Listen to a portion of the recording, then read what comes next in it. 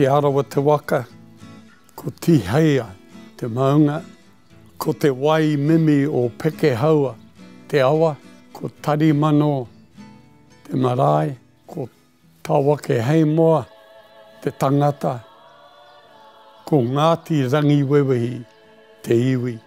I was born here at the grandmother's home, the end of Maxwell Road.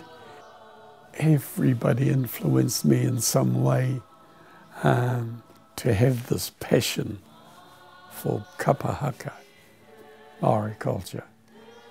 Atareta and I, we were chosen to attend the 3.5-month tour of the New Zealand Maori Theatre Trust to travel the world.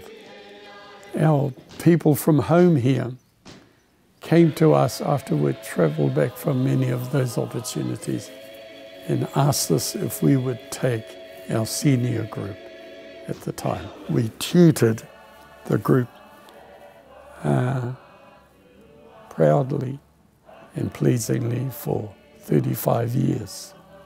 Joining us was one of the finest Kapa Haka performers that I have seen in my lifetime.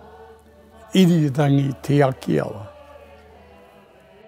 And hence, not only being tutor of the group back home, I attended all the meetings I could of the Te Arawa Kapa Haka and have chaired it for many a times and still do at the moment.